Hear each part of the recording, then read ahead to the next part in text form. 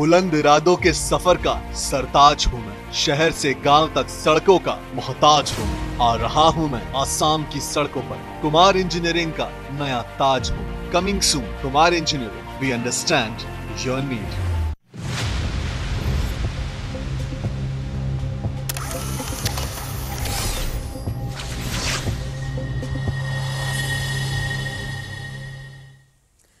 আঘোণ মানে প্ৰাপ্তি, আঘোণ মানে সহা কৃষকৰ সপোন সাকাৰ হোৱাৰ বতৰ। আঘোণৰ সোণোৱালী সোণগুটোৱে কৃষকৰ মুখত হাঁহি বিৰিঙাই তোলে আৰু এই আঘোণ মানে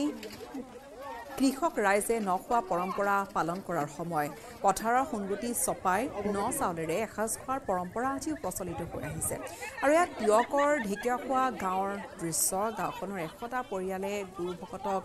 মাতি আনি এনেকৈ মুকলি স্থানত আনন্দ স্ফূৰ্তিৰে ন খোৱা পৰ্ব সমাপন কৰে। 163 কেজি মাছ, 3 কুইণ্টল ন চাউলেৰে 3000 লোকে একেলগে এসাঁজ ভাত খাবলৈ ন চৌকা পাতি ভকতে ৰান্ধিলে ভোজ ভাত। এক প্ৰতিবেদন আগবঢ়াম আমাৰ সাংবাদিক দিগন্ত হাজৰিকাৰ। যিহেতু সোণোৱালী পথাৰৰ সোণগুটি মুঠি আঘোণ মাহত ঘৰলৈ লৈ অহা হয় আৰু এটা পৰম্পৰা আছে অসমীয়া সমাজত, বিশেষতঃ গ্ৰামাঞ্চলত এটা পৰম্পৰা আছে যে এই আঘোণ মাহত সকলোৰে ঘৰে ঘৰে যে ন খোৱা পৰ্বৰ এটা পৰম্পৰা আছে, ন খোৱা পৰ্ব। যিহেতু পথাৰৰ পৰা সোণগুটি চপাই আনি যে ন মুঠি খোৱাৰ যি ব্যৱস্থা প্ৰত্যেকৰে ঘৰে ঘৰে আছিল, কিন্তু সেই পৰম্পৰা কিছু কিছু ক্ষেত্ৰত পূৰ্বৰ তুলনাত সেই পৰম্পৰা কিছু কিছু স্থানত নাইকিয়া হৈ গৈছে যদিও বহু লোকে আজিও কিন্তু এই পৰম্পৰা ধৰি ৰাখিছে। আৰু মই প্ৰথমতে এটা ভাল লগা দৃশ্য দেখুৱাই ল'ব বিচাৰিছোঁ, আপোনালোকে এই দৃশ্যটো চাওক। এয়া হৈছে ঢেকীয়াখোৱা গাঁৱৰ দৃশ্য। এই গাঁওখনত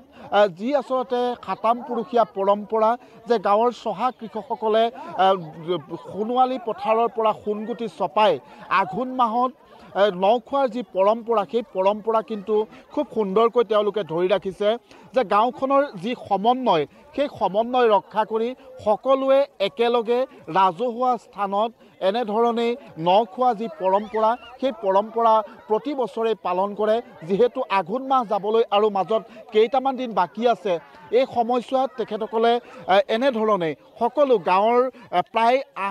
100 পৰিয়াল একত্ৰিত হৈ এনেধৰণে প্ৰতি বছৰেই ন খোৱা যি পৰ্ব, সেই পৰ্ব উদযাপন কৰে। আৰু চাওক, সকলোৱে আহি এই মুহূৰ্তত এইকেইটা দিন যিহেতু সকলো ফালৰ পৰা ধনে ধানে নদন বদন হয় বুলি এক আচলতে কথা আছে। আৰু সেই অনুসৰি বাৰীৰ পাচলি, সকলো ধৰণৰ পাচলি বা পুখুৰীৰ মাছ আৰু ন চাউল এনেধৰণে সকলোৱে লৈ ন খোৱা পৰম্পৰা তেওঁলোকে ৰক্ষা কৰিছে। মই এয়া মহিলাসকলৰ পৰিৱেশ দেখুৱাইছোঁ। যদি সম্ভৱ হয় মোৰ সতীৰ্থই দেখুৱাব যে ইতিমধ্যে প্ৰায় 7টাকৈ টৌ, যিহেতু 100টা পৰিয়ালে একেলগে আজি এসাঁজ খাব, ন চাউলেৰে এসাঁজ খাব। আৰু সেই অনুসৰি প্ৰায় 7টা ইতিমধ্যে টৌতে ইতিমধ্যে ৰন্ধনৰ যি ব্যৱস্থা সেয়া কৰা পৰিলক্ষিত হৈছে। আমি গোটেই কথাখিনি জানিম। আপোনালোক সকলোৰে পৰিচিত ঢেকীয়াখোৱা বৰনামঘৰ পৰিচালনা সমিতিৰ সভাপতি আছে প্ৰবীণ কলিতা ডাঙৰীয়া। মই অকণমান আগলৈ আহিলে সুবিধা হ'ব, এফালে আহিলে সুবিধা হ'ব। যিহেতু আপোনালোকৰ গাঁৱৰ যি এই পৰম্পৰা খুব সুন্দৰকৈ ধৰি ৰাখিছে, আজি কেনেকুৱা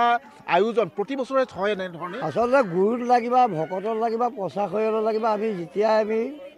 ন ভুৰ ৰোওঁতে এষাৰ বাক্য দি পেলাই আমি এই কৰ্মত আগবাঢ়োঁ। হয়, আৰু আমি ন খোৱা পৰম্পৰাটো আগৰো আছিলে, কিন্তু এতিয়া আমি একেটা পৰিয়াল হৈ প্ৰায় আমি 80 ঘৰমান মানুহে আমি একেলগতে এই ন খোৱা আজি কেইবাটা বছৰ আমি অনুষ্ঠিত কৰি আহিছোঁ। ই আমাৰ সকলোৱে মিলি এসাঁজ খালে আমাৰ খুব ভাল লাগে। মহিলাসকলে সকলোৱে কিন্তু কোনোৱে যদি বিয়ানাম জুৰিছে, কোনোৱে বিহু জুৰিছে, তেনেকুৱা পৰম্পৰাৰে সকলোৱে আনন্দ স্ফূৰ্তি কৰা পৰিলক্ষিত হৈছে। আৰু শোণিতপুৰৰ শিঙৰি আৰক্ষী চকীৰ অন্তৰ্গত মুছলিম চৰত মাতব্বৰী ৰাজ, মুছলিম চৰত দুৰ্ধৰ্ষ অপৰাধী তথা কেইবাটাও গোচৰত অভিযুক্ত গ্ৰেপ্তাৰী পৰোৱানা থকা আব্দুল ৰফিকক বিচাৰি আৰক্ষীয়ে চলাইছিল অভিযান। আৰক্ষীৰ অভিযানৰ সময়তে আৰক্ষীলৈ লক্ষ্য কৰি আৰক্ষীলৈ গুলীচালনা কৰিছিল দুৰ্ধৰ্ষ অপৰাধী আব্দুল ৰফিক সহ এটা দুষ্ট চক্ৰই আত্মৰক্ষাৰ বাবে শূন্যলৈ গুলীচালনা কৰিবলগীয়া হৈছিল আৰক্ষীয়ে 8 ডিচেম্বৰৰ নিশা সংঘটিত হৈছিল এই ঘটনা অন্ধকাৰৰ সুযোগ লৈ ঘটনাস্থলীৰ পৰা ওলাই তাত যাবলৈ সক্ষম হৈছিল দুষ্ট চক্ৰটোৱে আৰু আৰক্ষীৰ সূত্ৰ অনুসৰি আব্দুল ৰফিক মোষ্ট ৱান্টেড অপৰাধী আব্দুল ৰফিকৰ বিৰুদ্ধে কেইবাখনো থানাত গোচৰ ৰুজু হৈ আছে এটা দুষ্ট চক্ৰই মুছলিম চৰত মাতব্বৰী ৰাজ চলোৱাৰ লগতে অসামাজিক কাৰ্যকলাপবোৰ সংঘটিত কৰি অহাৰ অভিযোগ একাংশ লোকে তুলিছে ইফালে আৰক্ষীক আব্দুল ৰফিকৰ ঘৰ দেখুৱাই দিয়াৰ বাবে জুলফিকাৰ আলীৰ পৰিয়ালটোও বিভিন্ন ধৰণেৰে ভয় ভাবুকি প্ৰদান কৰি আহিছে এই ভয় ভাবুকিৰ সন্মুখীন হৈ আহিছে এই পৰিয়ালটো মাতব্বৰী চক্ৰটোৱে এনেকৈ তেওঁলোককো ভাবুকি দি আহিছে ধৰিবৰ কাৰণে ঘৰটো চিনি নাপায়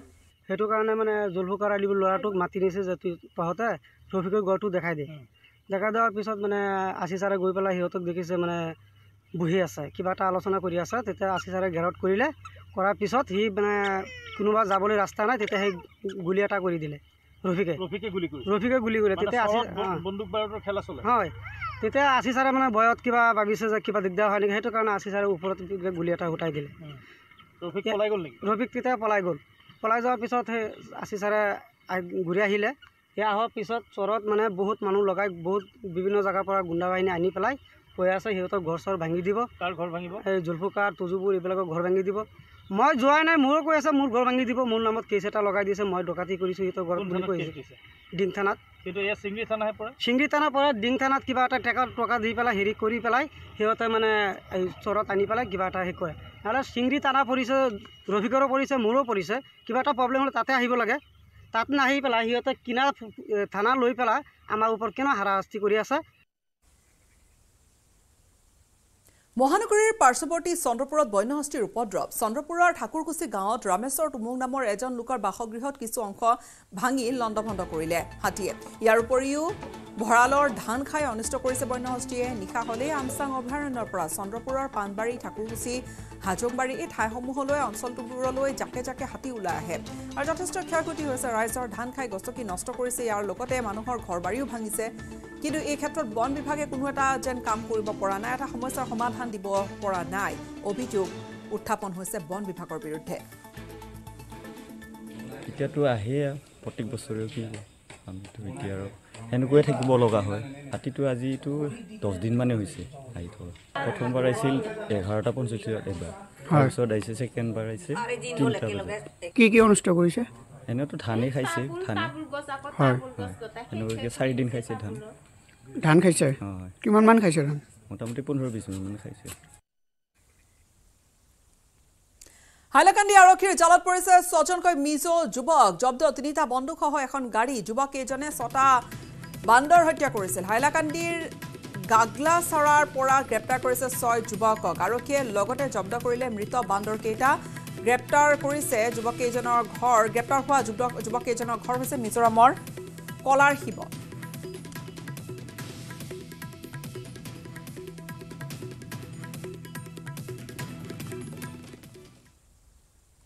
ৰাজ্যত আৰক্ষীৰ ধাৰাবাহিক এনকাউণ্টাৰ হৈছে ডেৰগাঁৱত আৰক্ষীৰ গুলীত নিহত হৈছে গভাইত চুৰ আৰক্ষীক গুলীয়াই পলায়নৰ চেষ্টা চলাইছিল চুৰটোৱে প্ৰত্যুত্তৰত আৰক্ষীয়ে চুৰটোলৈ লক্ষ্য কৰি গুলীচালনা কৰে নিহত অপৰাধীটোৰ নাম হৈছে লাগান সাহানী উৰফে দিলীপ সাহানী লাগান সাহানীৰ পৰা জব্দ কৰিছে এটা 7.65 mm পিষ্টল এটা মেগাজিন সহ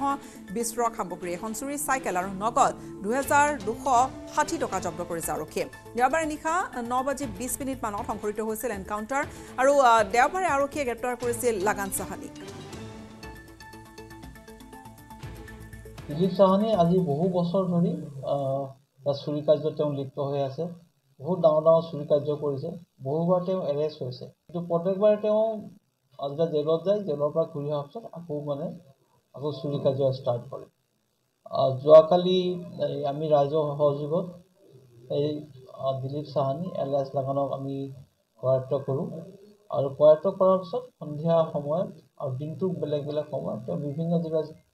যিবিলাক বস্তু তেওঁ চুৰি কৰিছিলে সেইবিলাক তেওঁ লিড কৰি আমাক দেখুৱাই দিছিলে এখন বাইচাইকেলো চুৰি কৰিছিলে তেওঁ কেইদিনমান আগতে সেইখনো ৰিকভাৰ হ'ল তাৰপিছতে এৰাউণ্ড 9:30 তেওঁ আৰু কিছুমান যিবিলাক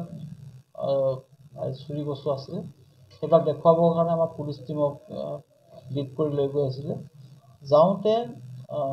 বেচিক ট্ৰেইনিং চেণ্টাৰৰ ওচৰত শ্মশানৰ ওচৰত তাতে তেওঁ প্ৰায়ে থাকে যাওঁতে সেই চুৰি কৰা বস্তুসমূহৰ মাজৰ পৰা এটা পিষ্টল উলিয়াই পুলিচক এটেক কৰিলে ইন সেল্ফ ডিফেন্স আমাৰ পুলিচেও তেওঁ ফায়াৰ কৰিব লগা হ'ল আমি যদিও প্ৰথমতে তেওঁ ৱাৰ্নিং দিছিলোঁ যে ফায়াৰ কৰিব নালাগে ফায়াৰ ষ্টপ কৰিবলৈ বাট হি কণ্টিনিউড ফায়াৰিং আৰু ফায়াৰিং শেষ হোৱাৰ পিছত যেতিয়া গোটেই এৰিয়া চাৰ্চ কৰা গ'ল তেওঁ যিটো ইনজিঅ'ৰ্ড অৱস্থাত তেওঁ পোৱা গ'ল আৰু তেতিয়া তেওঁৰ হাতত এটা আমি পিষ্টল পালোঁ মেড ইন ইটালী দুটা ৰাউণ্ড খালী খোপা আছিলে আৰু লাইভ এমুনেশ্যনো পোৱা গৈছে immediately he was taken to Dergaon CHC য'ত ডক্টৰে তেওঁক এইটো ব্লড ডেড ডিক্লেয়াৰ কৰিছে দেৰগাঁও আৰক্ষীৰ বৃহৎ সফলতা বুলি ক'ম আৰু অসম আৰক্ষীক ধন্যবাদ জনাইছোঁ যি দেৰগাঁওবাসীৰ নিৰ্ধাৰণ কৰা গভাইট চোৰ লাগান চাহানী যোৱাকালি আৰক্ষী এনকাউণ্টাৰত নিহত হৈছে এতিয়া হয়তো দেৰগাঁওবাসী ৰাইজে শান্তিৰে শুব পাৰিব বিভিন্ন ঠাইত প্ৰায় প্ৰতিদিনেই জেলৰ পৰা বাহিৰত থকা সময়ছোৱাত প্ৰায় প্ৰতিদিনেই লাগান চাহানীয়ে চুৰি কাৰ্য সম্পন্ন কৰি আহিছে তেওঁৰ লগত সৰু বৰ এটা দলো আছে বুলি জনা যায় কিন্তু তেওঁৱে সেই দলৰ মুৰব্বী আছিলে গতিকে সি মৰাৰ পিছত হয়তো দেৰগাঁওবাসী এই যি চোৰৰ পৰা যি পাই আছে ভুগি আহিছিলে মানুহে যি বিভিন্ন ঘৰত বিভিন্ন সময়ত সেই অশান্তিৰ পৰা ৰক্ষা পৰিব হয়তো শান্তিৰে শুব পাৰিব ৰাজ্যত পুনৰ আৰম্ভ হৈছে আৰক্ষীৰ ধাৰাবাহিক এনকাউণ্টাৰ আৰু 5 নৱেম্বৰৰ পৰা আজিলৈকে কেইবাটাও এনকাউণ্টাৰৰ ঘটনা সংঘটিত হৈছে প্ৰায় 2 বছৰ পূৰ্বে ৰাজ্যত সংঘটিত হৈছিল কেইবাটাও এনকাউণ্টাৰ আৰক্ষীৰ এনকাউণ্টাৰত কেইবাজনো লোক নিহত হোৱাৰ লগতে আহত হৈছিল অধিকাংশ অপৰাধী আৰক্ষীয়ে আনহাতে যি এই এনকাউণ্টাৰত লৈ আৰক্ষীৰ যথেষ্ট প্ৰতিক্ৰিয়াৰো কিন্তু সৃষ্টি হৈছিল চাৰিওফালে তাৰ পিছতে কেইটামান মাহৰ এনকাউণ্টাৰ বন্ধ হৈছিল কিন্তু নৱেম্বৰ মাহৰ পৰা পুনৰ এনকাউণ্টাৰ আৰম্ভ হয় 5 নৱেম্বৰত ধুবুৰী তামাৰ হাতত গৰু সৰবৰাহকাৰীক এনকাউণ্টাৰ 5 নৱেম্বৰৰ ঘটনা আৰক্ষীৰ গুলীত আহত হৈছিল এটা গৰু সৰবৰাহকাৰী তাৰ পিছত 19 নৱেম্বৰত কৰিমগঞ্জৰ ৰাতাবাৰীত এনকাউণ্টাৰ আৰক্ষীৰ গুলীত আহত মন্দিৰ জ্বলোৱা ঘটনাৰ মূল অভিযুক্ত আনৱাৰ আলী 21 নৱেম্বৰত নগাঁও ড্ৰাগছ মাফিয়াক এনকাউণ্টাৰত গুলীবিদ্ধ ড্ৰাগছ মাফিয়া হেকমত আলী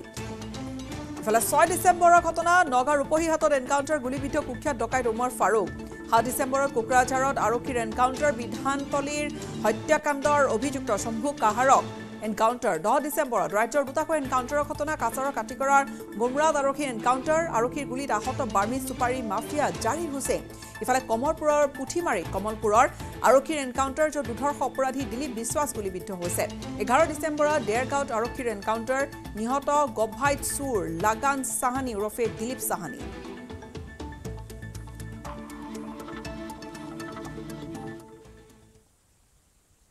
সময়খিনিতে আন এটা বাণিজ্যিক বিৰতিৰ ভাৰতৰ গৌৰৱ গোটেই বিশ্বতেই ইয়াৰ সন্মান ষ্ট্ৰং মানে মাইথান ষ্টীল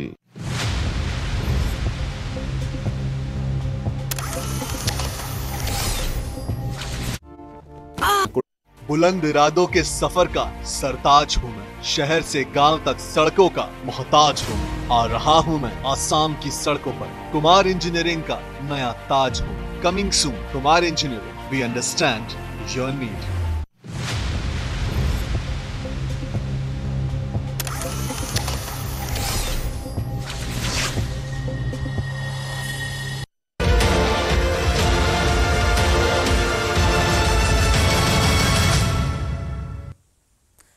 আজিৰ দিনটো আটাইতকৈ ডাঙৰ খবৰটো জম্মু কাশ্মীৰৰ অনুচ্ছেদ 370 বাতিলৰ সপক্ষে ৰায়দান উচ্চতম ন্যায়ালয়ৰ 370 বাতিল বৈধ আৰু সাংবিধানিক বুলি উচ্চতম ন্যায়ালয়ে ৰায়দান দিলে কেন্দ্ৰ চৰকাৰলৈ বৃহৎ সকাহ দেশৰ উচ্চ ন্যায়ালয়ৰ সৰ্বোচ্চ ন্যায়ালয়ৰ জম্মু কাশ্মীৰৰ দ্বিখণ্ডিতকৰণক যি জম্মু কাশ্মীৰৰ একাংশ দলে বিৰোধিতা কৰি এই উচ্চতম ন্যায়ালয়ৰ দ্বাৰস্থ হৈছিল এই দ্বিখণ্ডিতকৰণক বৈধতা প্ৰদান কৰিলে আজি উচ্চতম ন্যায়ালয়ে ঐতিহাসিক ৰায়ৰ জৰিয়তে জম্মু কাশ্মীৰ পুনৰ গঠন আইন 2019 বাহাল ৰাখিলে উচ্চতম ন্যায়ালয়ে জম্মু কাশ্মীৰ আৰু লাডাখক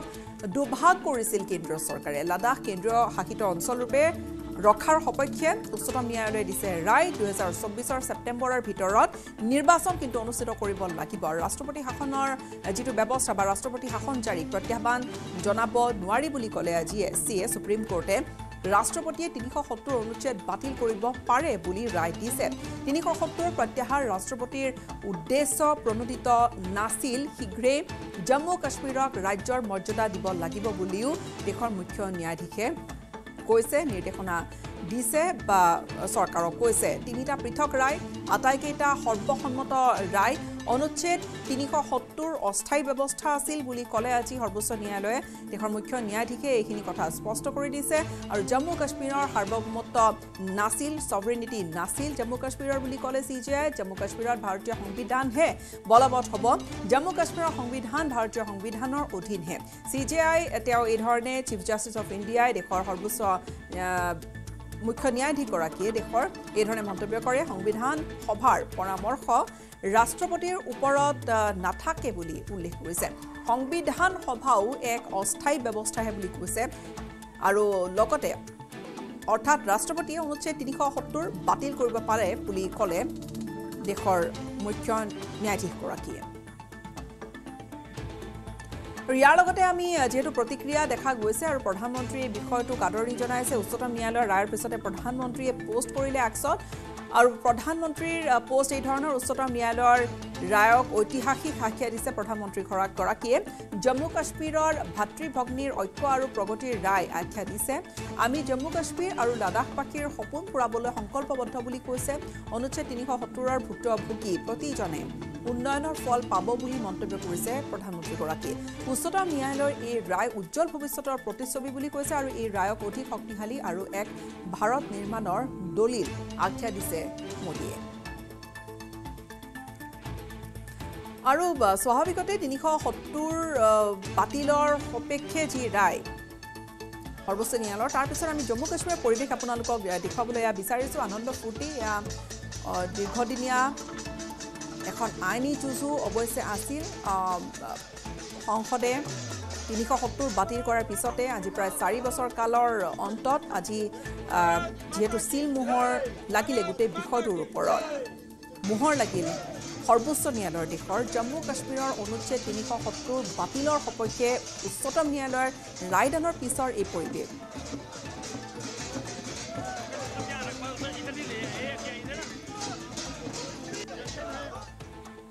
Exercise of power under Article 370(1)(d), applying all the provisions of the Constitution of India to the state of Jammu and Kashmir is valid. Such an exercise of power is not mala fide, merely because all the provisions were applied together without following a piecemeal approach. J. The President had the power to issue a notification declaring that Article 370 Clause 3 ceases to operate without the recommendation of the Constituent Assembly. The continuous exercise of power under Article 370 Clause 1 by the President indicates that the gradual process of constitutional integration was ongoing. The declaration issued by the President under Article 370 Clause 3 is a culmination of the process of integration and as such is a valid exercise of power. Thus, CO 273 is valid. K. The Constitution of India is a complete code for constitutional governance. Following the application of the Constitution of India in its entirety to the state of Jammu and Kashmir by CO 273, the Constitution of the state of Jammu and Kashmir is inoperative and is declared to have become redundant. L. The views of the legislature of the state under the first proviso to Article 3 are recommendatory. Thus, Parliament's exercise of power under the first proviso to Article 3 under the proclamation was valid and not mala fide. M. The Solicitor General stated that the statehood of Jammu and Kashmir will be restored, except for the carving out of the Union Territory of Ladakh. In view of the statement, we do not find it necessary to determine whether the reorganization of the state of Jammu and Kashmir into two Union Territories of Ladakh and Jammu and Kashmir is permissible under Article 3. However, we uphold the validity of the decision to carve out the Union Territory of Ladakh in view of Article 3A, read with Explanation 1, which permits forming a Union Territory by separation of a territory from any state. And we direct that steps shall be taken by the Election Commission of India to conduct elections to the Legislative Assembly of Jammu and Kashmir constituted under Section 14 of the Reorganization Act by 30 September 2024, restoration of statehood shall take place at the earliest and as soon as possible.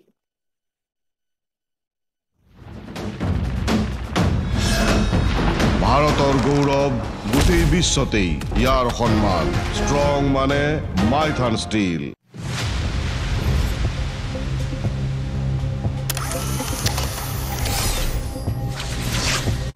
যত্ন